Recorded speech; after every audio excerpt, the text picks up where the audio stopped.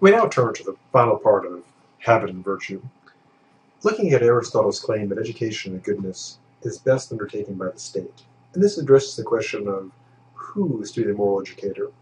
It also addresses the question of how this process is to be done. Now, Aristotle gives three main arguments as to why the state should be the moral educator. The first one is this: the education of the youth.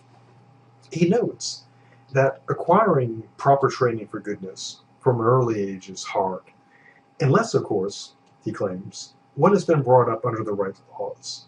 And his reasoning for this essentially is that the youth, in general, don't find the moral life, the temperate and hardy life, pleasant, most especially because they're young. So as he sees it, roughly put, the kids just want to have fun. They don't want to live like this difficult moral life. And in general, even people who are not young don't want to do so either. So because of this lack of desire to live such a life, upbringing and occupations, as he sees it, should be regulated by the law. And his reasoning is that they'll be no longer annoying, or in his term, irksome, when they become habitual. So his view is essentially that since people really don't want to live these moral lifestyles, especially when they're young, what has to be done is they have to be trained from the youth, regulated by law, because once they become habituated in this, they'll find it less annoying. Now, in terms of whether this is plausible or not, one way to consider is to look at our own education system. How does it work? Well, basically like this. We go off to kindergarten, first grade, and first thing we learn to do is line up for bells. And then we go to classrooms and sit in uncomfortable chairs with a comfortable desk in rows, listening to someone tell us what we should do. And then we move on to classes where we do work that we probably are interested in to turn into someone, and then we keep repeating it. Standing in line, sitting in rows, working on someone else's schedule, bringing work home. And of course, what this trains us to do is go on to do it later on. We do it through elementary school, through middle school, through high school, and then go on, for some of us, go on to college and do the same thing, sitting in still uncomfortable chairs, in rows, following no longer bells, but following someone else's schedule, doing work that perhaps we're interested in. And all this so we can have a job where we probably go someplace, sit in an uncomfortable chair, work hours doing work for someone else, in the hopes of getting paid. And so, even though we never really enjoy this, we are conditioned to accept it. So Aristotle seems to have gotten it right. That's how it works pretty well. Get people when they're young, condition them, and they find it, perhaps they don't enjoy it, but they find it acceptable. His second argument is the regulation of life. He notes it's not enough to have someone brought up the right way when they're young, because they could backslide. And so they have to keep observing that regimen, that schedule, and keep being accustomed to it, even after they're grown up. And so, as he sees it, we don't escape this regulation when we grow up. We need laws to regulate these activities through all of life. Now, why do we need this? Well, what he claims is this. Most people are far more likely to submit to compulsion and punishment than to reason and fine ideals. And so his view is we need these laws to regulate us because we're not going to be won over by good reasons and by fine ideals. Now he does note that some people think the legislators, the lawmakers of the state, should encourage people to goodness and appeal to their finer feelings, in their hopes that they'll respond to this. But it's also thought that these legislatures need to inflict chastisement and penalties on those who disobey through deficiency of character. And he also claims that those who are incorrigible, those who do not mend their ways, should be deported, exiled. Now he does note that a good person, whose life is related to a fine ideal, will listen to reason. So his view is you can reach some people through reason. But in general, most people are not going to be, good, at least initially. And so the bad person, whose object is pleasure, must be controlled by pain, like a beast of burden. And these pains must be most contrary to the favored pleasures.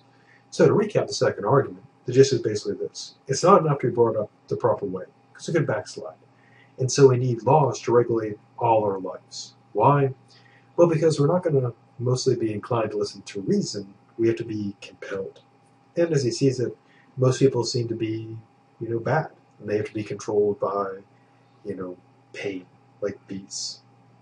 Now, the third argument he gives kind of combines the others. It's the argument of guidance. And he notes, once again, that to be good, you have to be brought up the right way, trained in the right habits. So that's, from the first argument, the proper, upbringing. And of course, a person must spend the rest of their life in what he calls reputable occupations, doing no wrong, either with or against one's will. So his view is basically the whole life has to be covered. The youth, the rest of life, and one must be, kept so one is not straying off into badness. How can this be done? Well, he says what you need is a system of guidance, which has intelligence and force. So it's got to have two requirements. It's got to have this, smarts, and also the power. Why? Well, what he notes is this.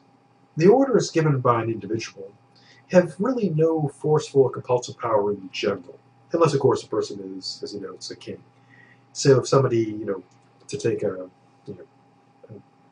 modern example, if people are speeding and someone's, standing on the sidewalk yelling at them, slow down, well, that's not going to have much of an effect on them because the person doesn't have any, compulsive power to stop them.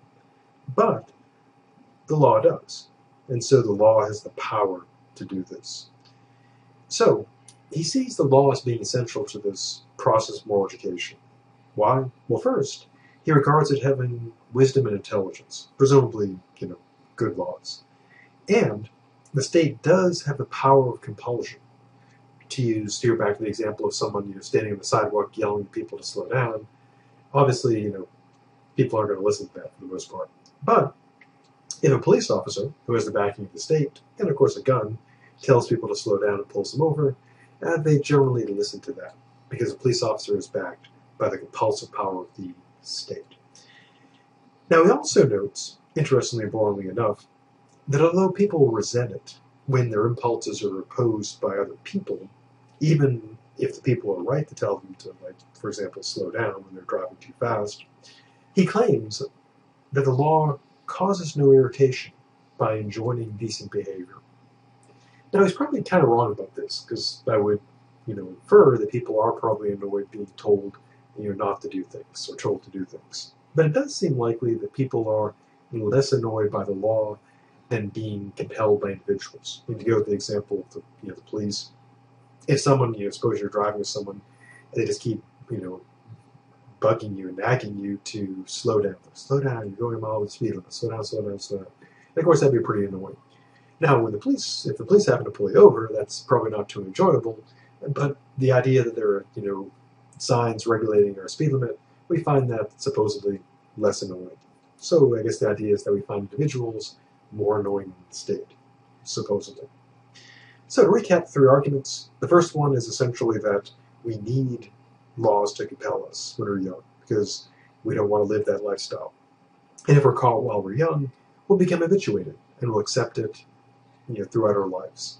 But just to make sure we don't, backslide, his second argument is that we have to be regulated throughout all of life, because we're generally not swayed by argumentation and fine ideals, we have to be compelled by force. And the third argument sort of combines them all.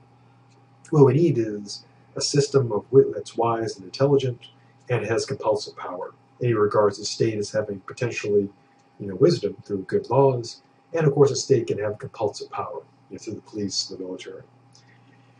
Now, what if it circumstances are such that the state cannot or chooses not to do this? Well, in that case, he believes the moral education can be provided by parents and others. But what is needed, since a person, in order to teach something, must know about it, a person would need knowledge of ethics to do this. But he believes the best solution is a proper system of public supervision. In other words, having the state do it. But if the state cannot, then individuals, parents can help their children, and friends, etc., can help each other on the way to goodness.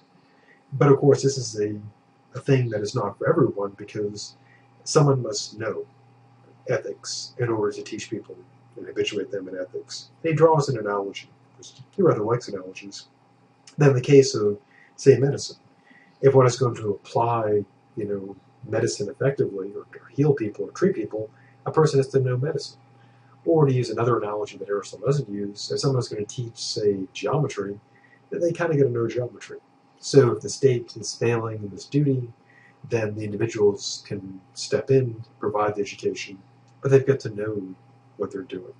So that brings us to the end of Aristotle's look at habit and virtue.